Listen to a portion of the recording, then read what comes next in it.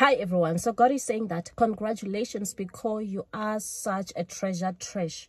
You are such a useful trash. You are trash like no other in the mighty name of Jesus. Congratulations. You know how the scripture says that the stone that the builders rejected has become the cornerstone. So there's this other wall at my house, the interior and exterior of the wall.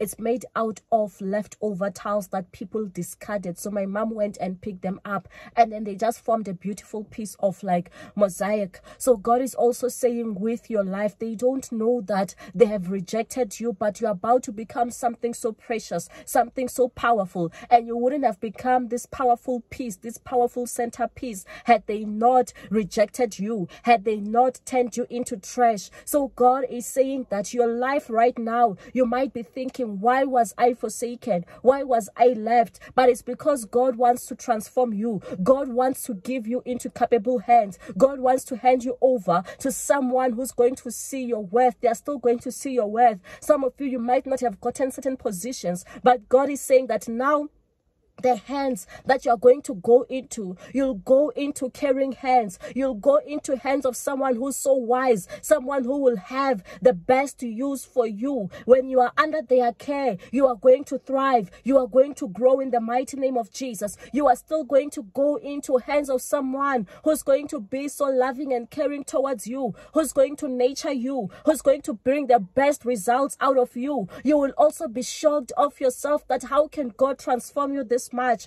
And if you ever need my book, How to Attract Pastor Right and Get Married Within a Year, check out the description. Also, if you do want my journal, my prophetic journal, check out the description. Stay blessed.